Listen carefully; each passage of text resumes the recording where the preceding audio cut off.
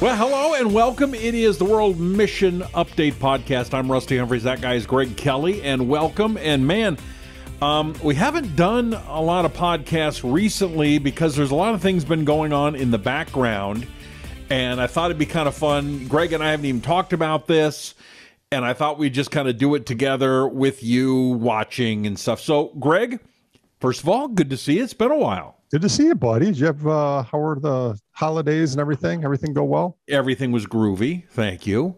Except I have never, it's the first of my life, never not been accepted into a country before. What? I'm not wanted.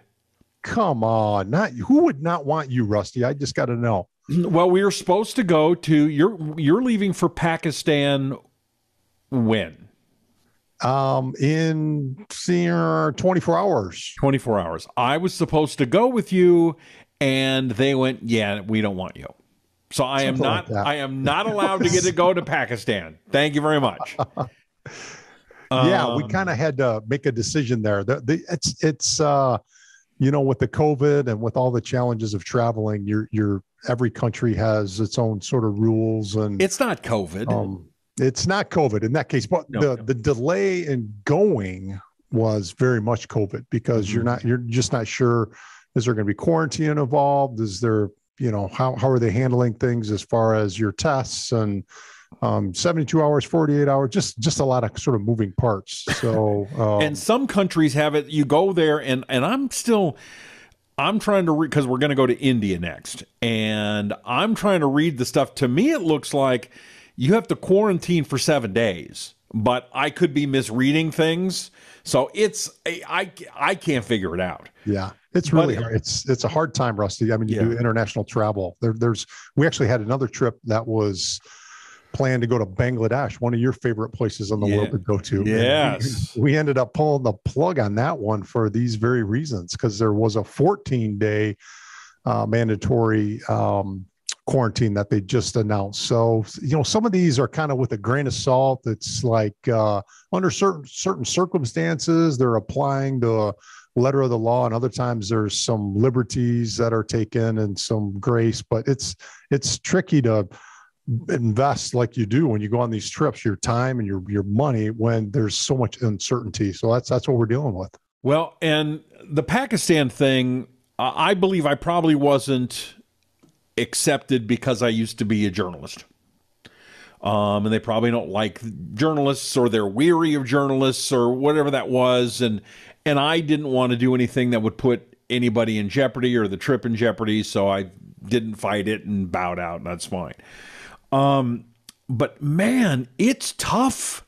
It's not like, hey, can I go? Yes or no. It took an hour and a half to fill out all the paperwork online to do these visas. They're not playing around. No. And then it's like, what was some of the crazy questions they asked? Oh, they wanted to know how many bank accounts I had, and where I got my money, and what job, and my previous, not only my current employer, but previous employers. Is that normal? I think just in the environment that we're in right now, especially it's a majority Muslim country, obviously. The whole Afghanistan thing and the floods of refugees coming in, there's suspicion that is unique to this time that we're in, for sure.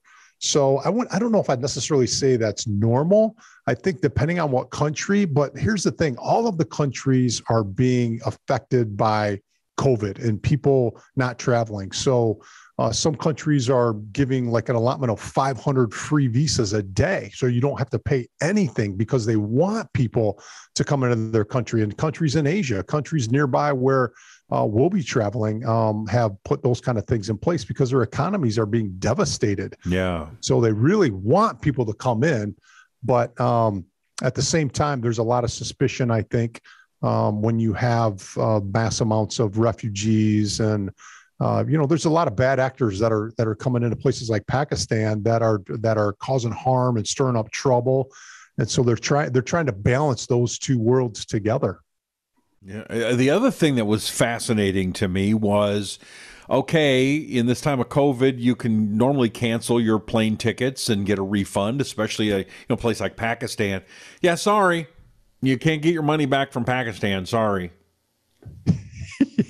I know. I mean, it's just, you would think that when someone would be going on a shorter duration trip, if there's a mandatory vaccine, you think that would trigger some kind of a reimbursement. But I think, they're saying, well, hey, it's not that you can't go there.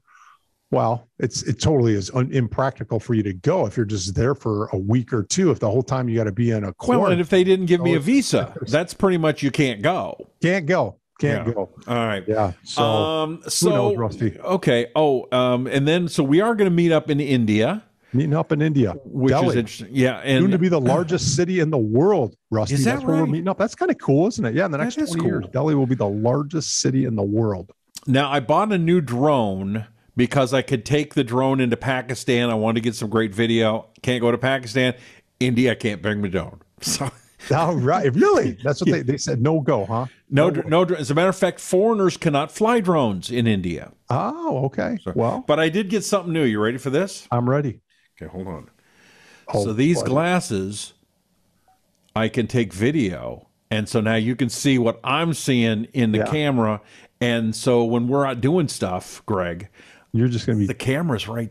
No, it's right here. Yeah, it's on your right. It's on the right side. Oh, you can see it. Yeah, is that on the right side? Yeah, there it is. Oh, there's a little light. Yeah, there we go. The thing that's new on these ones. The white flashing light, is that the camera? Yeah. Okay. I think so. Right. Yeah, I can't even tell it's there. I can't even tell. It's like invisible. Are you like laughing at me or what? The light. There's a light directly in it now too. So I don't know. Okay, but anyway, I just thought it'd be cool that we are able to take video while you're like doing stuff. I can take video and not bother anybody. Not be so obvious. I love it. I love it. Yeah, I'm not trying to be secretive. It's just sometimes you got to get the camera, and you got to pull it out, and you got to do all kinds of stuff. And now it's just all right here. High definition. It's pretty good. That's pretty good. All right. It is. I can't wait. We're gonna. All right. So I had another pair of these glasses, and I lost them in Spain, but it did not have this light like this. So this is. I just got these today. Yeah, that is awesome. That is awesome. I can't wait to see the footage that you're going to be getting from that, all in secrecy. And we're going to feel like I'm not James trying Bond, to be secrety. What? Although there's a couple times when you're out talking to people up close and they get nervous if I have a camera in their face. When we were in Chittagong, I was getting a little bit nervous. I know you got the most nervous when we were in Pokot when you thought those guys were going to jam a spear in my back. But actually, I was. Well, you didn't know because you didn't see it. I was totally comfortable with that. I had my instincts were telling me we're fine. I could see terror in your face. But Chittagong, when we were surrounded by all those people on the streets, that was a different deal. That had me a little bit nervous. Yeah, a little bit nervous. Okay, so we're doing Pakistan, doing India. What is the mission here for World Mission?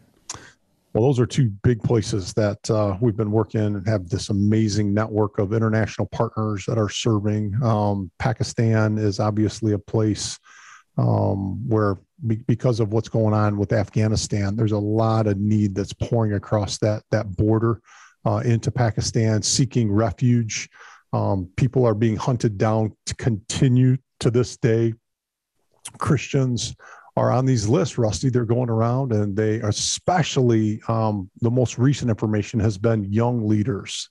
I think there's this idea of what do you mean by young leaders? What's your definition there? Think of pastors, young Christian leaders who are in their early 20s, serving the Lord, want to be a pastor or missionary, sharing the gospel. There's a lot of fear by the Taliban and leaders inside of Afghanistan that there'll be some kind of revolution. Now, when I say that, those of us who are followers of Jesus would say, yes, a revolution, which would be, i.e., revival. And that's what they're afraid of. They know that as the gospel goes forth, and they've heard of neighboring countries, that it's like a fire and it spreads. And we're actually seeing that. We're hearing that despite all of the atrocities that are going on. But Rusty, I got to tell you one quick story because it's not just the gospel changing hearts, but it's God working really supernaturally. There was this woman who lost her husband, which unfortunately is not an uncommon story that we'll hear. This guy was in the military, and the Afghan military had a very successful position. And when, after August 30, after the pullout, this guy, among many others who served in the Afghan military, sort of against the Taliban, were very much targeted. And this guy, being a high-profile person, they really had their eyes on him. He was on their hit list. He went to the market one day with 3 of their 4 children, and as he was coming home, his bomb exploded his car. Oh, no. So the widow was devastated. Our people there that we work with on the ground, they were aware of her situation, really tried to rally around her, encourage her, but she was, just imagine, she's devastated. She's lost the majority of those in her world that she loved and cared for, and really got super depressed and on the verge of being suicidal. And so one day, when she did ultimately decide to take her life, she walked to the highest building nearby that she didn't know, but other refugees had lived there, and refugees who had received the treasure. She walks up to the 3rd story to jump off. And right as she's getting ready to jump, one of the treasures was up there that a refugee had been listening to, who wasn't there. There was nobody there. And this treasure went off. And it went off to a verse in Isaiah. I will never leave you. I will never forsake you. One of those encouraging verses of God just coming alongside his people and comforting them. And she heard that in her own language, and it just so gripped her. And then, basically the other people had, come to her aid and started encouraging her. And right now they're just loving on her. So, those things, that's just God. It's just God working in the midst of utter chaos and despair and showing his love to people. So we're encouraged by all those things, which obviously motivates us to send more treasures into Pakistan and Afghanistan. Absolutely. And are you nervous? Pakistan, pretty scary place. India, I'm not so worried about. Pakistan can be scary. Yeah, there's a lot of, anytime you're in these, majority Muslim areas in that corridor of the world. So you've got Iraq, Iran, Afghanistan, Pakistan. They all kind of are clustered together, west to east. There's some, for sure, some bad stuff in there. But as you know, that's why World Mission goes there. We go where the gospel's never been. That's our tagline, taking the gospel where it's never been. And so we have to be a part of, and it's not about me going. There are a lot of these countries I've never been to, but that doesn't mean we don't have ministry there because of these international partners that are on the ground. So any chance I can get, Rusty, to spend time with these international leaders, I jump at that opportunity. And the last 2 years have been like torture for me because I've been, he was telling me everybody's sitting around and they're all scared of traveling. I can't wait. You're going crazy. You're ready to get out there. Yeah. I just can't wait. And it's because of these people. These people are my heroes.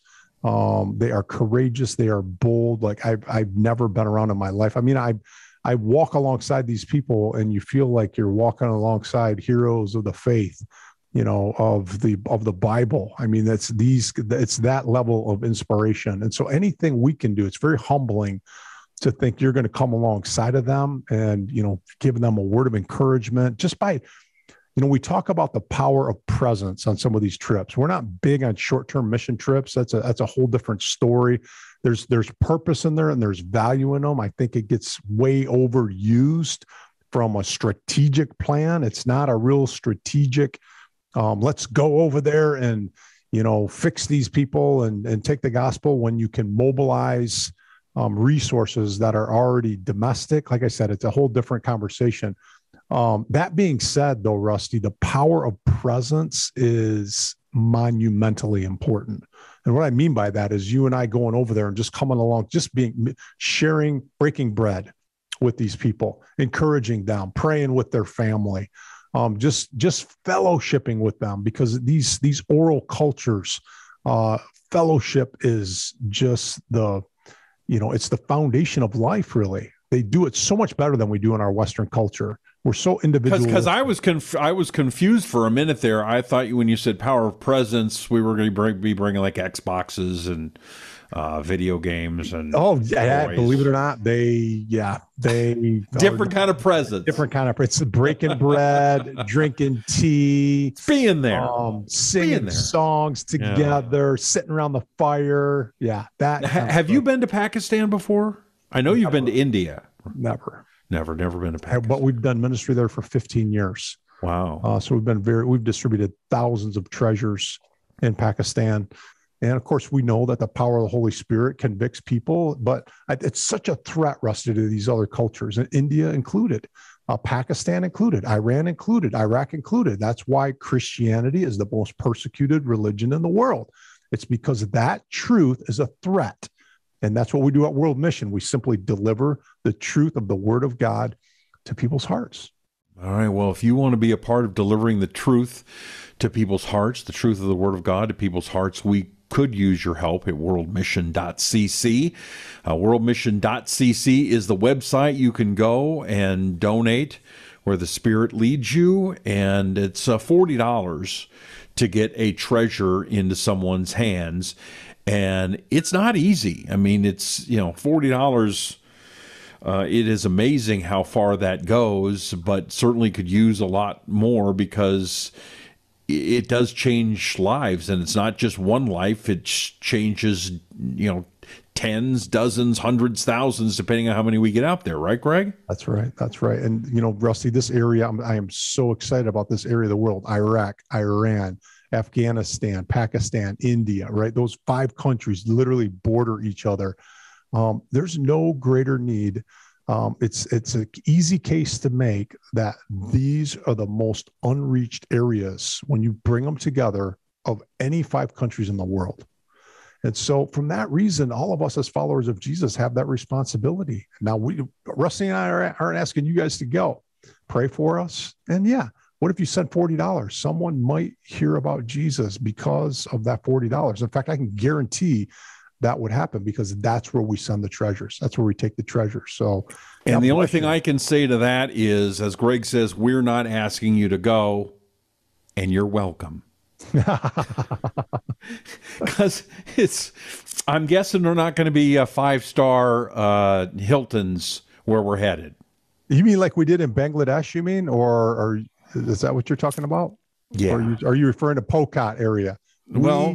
We stay modestly, but I will say this, Rusty, we stay comfortably in the context in which we go, which is a pretty rough context. It is. And again, I'll tell quickly, I'll tell the story. There's a line in the sand I didn't think I'd ever have to cross. But at one point I went, you know what, Greg? That's it. There's the line. I'm getting myself my own hotel. I'll see y'all later. Still feel bad about that. Oh, Rusty, I love you, man. I love you, brother. All right. You're real, Rusty. That's why everybody loves you. Okay. Worldmission.cc is where to go to check out what World Mission does. And I can't tell you when the next show is going to be. We're going to go to these places and take video and tell you stories when we get back. It may take a couple of weeks, but please make sure you hit the subscribe button, the notification button, so you don't miss these upcoming shows, because I'm sure they are going to be absolutely amazing. Yeah, there's gonna be good stuff. We're gonna get some great footage. Even though Rusty won't be with me in Pakistan, we'll get some great interviews and videos that we'll be able to share on the World Mission Update. And certainly when Rusty and I are together in India, it's going to be amazing. It's going to be fun to bring it back to everybody, Rusty. Amen, brother. All right, worldmission.cc. For Greg Kelley, I'm Rusty Humphries, and this is the World Mission Update.